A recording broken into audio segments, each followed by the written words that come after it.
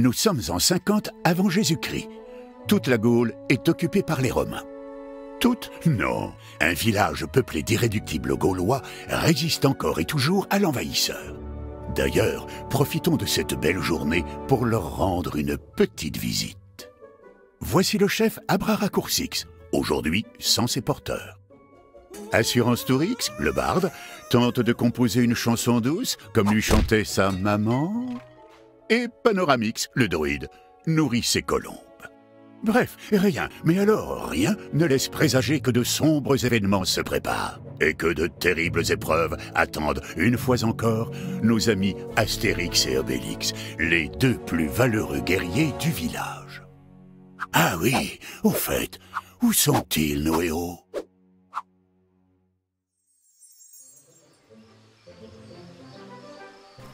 Bonjour, épi de maïs.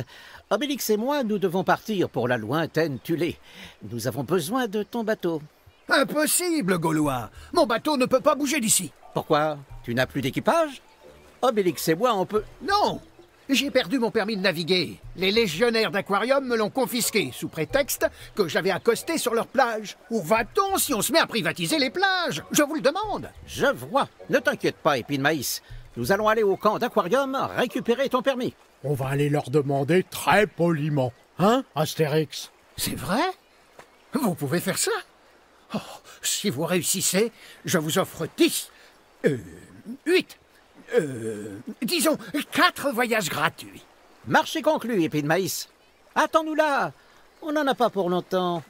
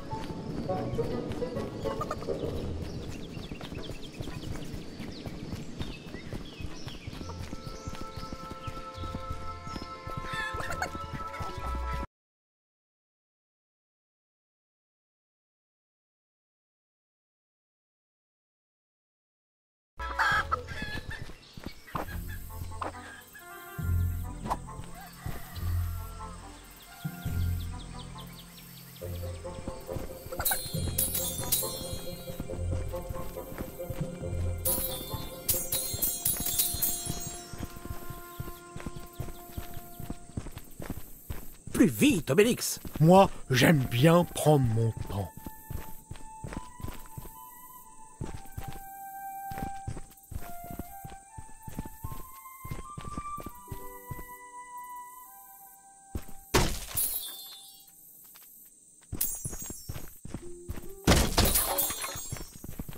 Hop! Hop!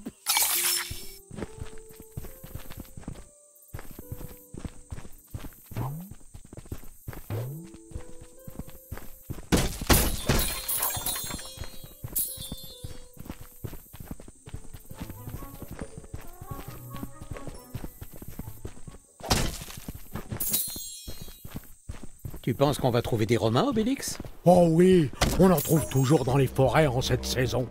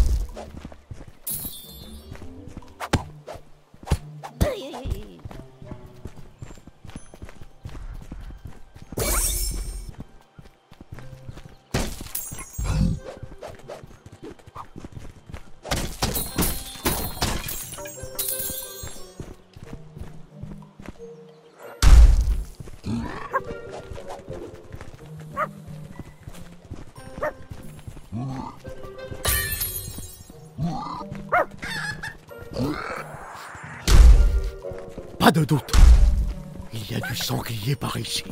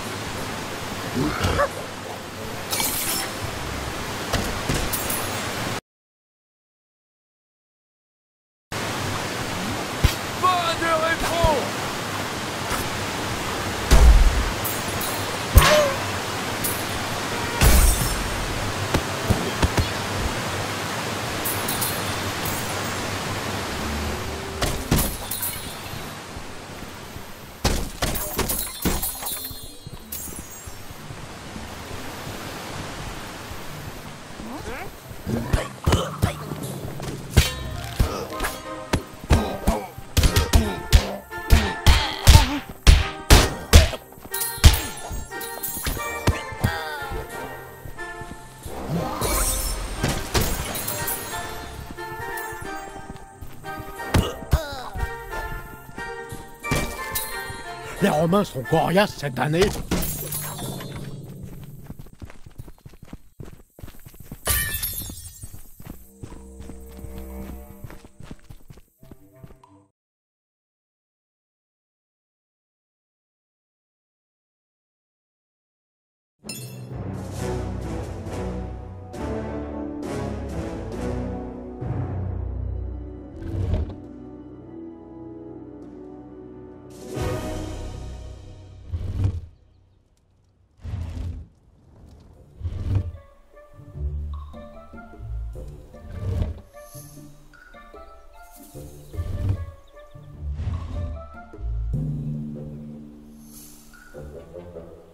Les Gaulois sont là!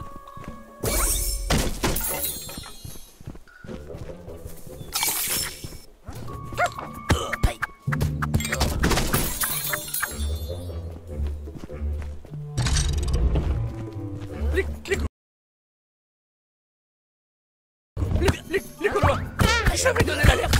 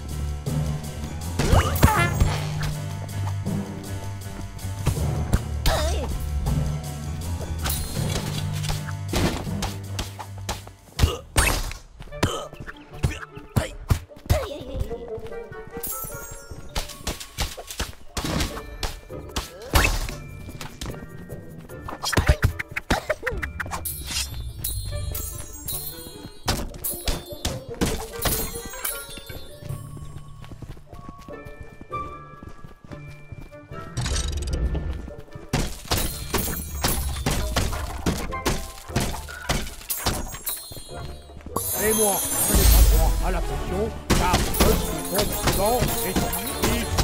Non, non, non, non.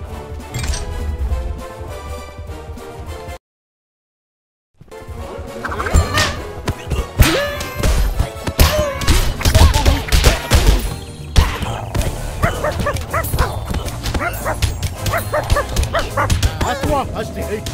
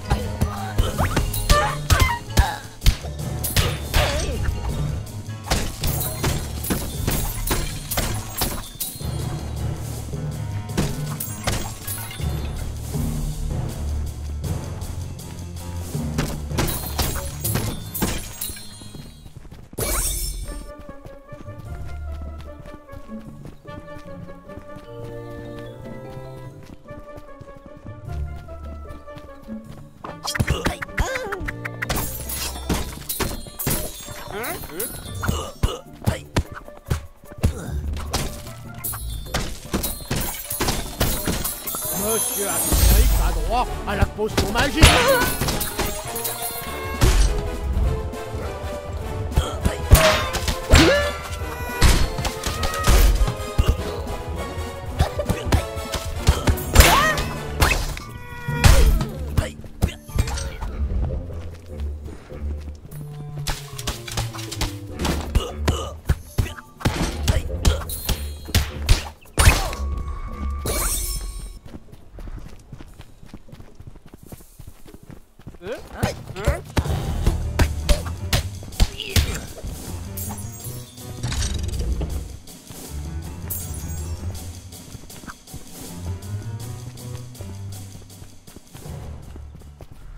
Et moi, je n'ai pas droit à la pression, car je suis compétent.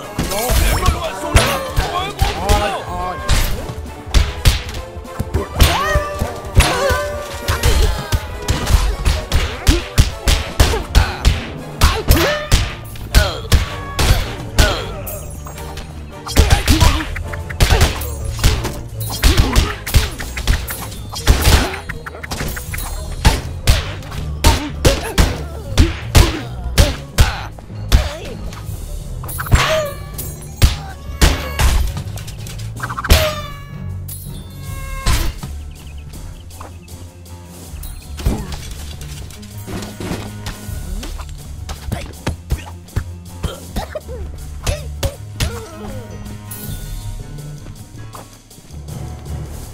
À toi, Obélix.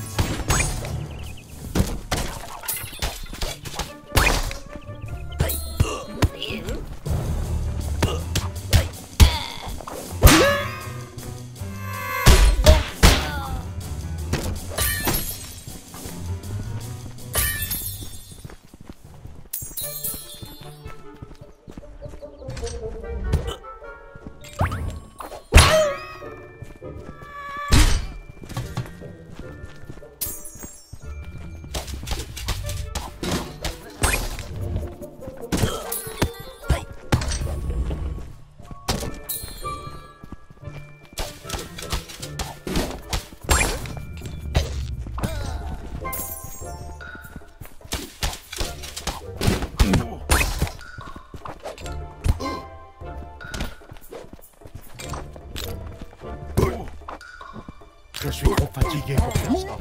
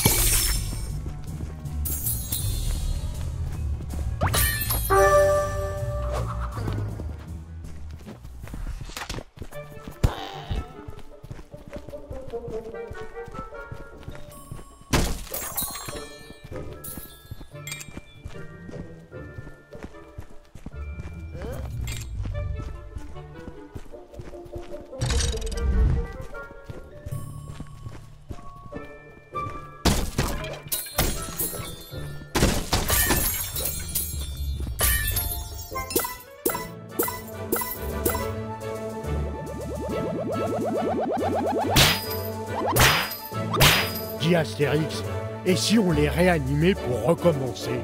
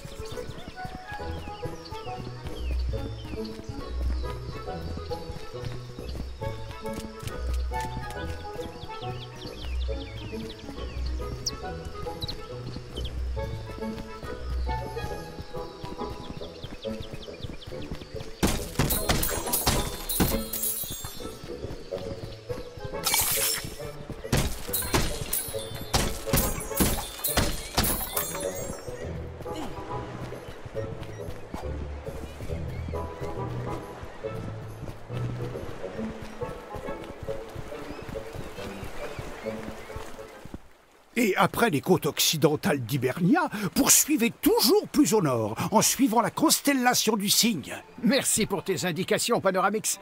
Récapitulons. Un permis de naviguer en règle, un bateau, la route maritime pour Tulé et 2 passagers. Un gros, un petit et un bagage à main. Un gros? Ce marchand a des problèmes de vue, Astérix. Je ne sais pas si c'est très prudent de partir avec lui. Mais non, tu n'es pas un bagage à main, idée fixe. C'est le marchand qui ne voit pas bien. Gaulois, tout est validé. Vous pouvez embarquer pour votre premier voyage. Gratuit. Allez, viens, Obélix. Au revoir, mes amis. À bientôt. Faites bien attention à vous. Et au menhir, surtout. Ah, ça me fend le cœur de les voir partir. À chaque fois. Que toute notice vous protège, les enfants. Allez donc bâillonner le barde. Les petits vont avoir besoin d'un ciel clément. Et c'est ainsi que nos héros commencèrent leur voyage vers le nord, grâce aux indications maritimes de Panoramix. Ils longèrent les côtes d'Hibernia, saluèrent poliment 2 ou 3 galères romaines qui venaient à leur rencontre, et continuèrent leur route encore plus au nord, jusqu'à la lointaine, très lointaine Tulé.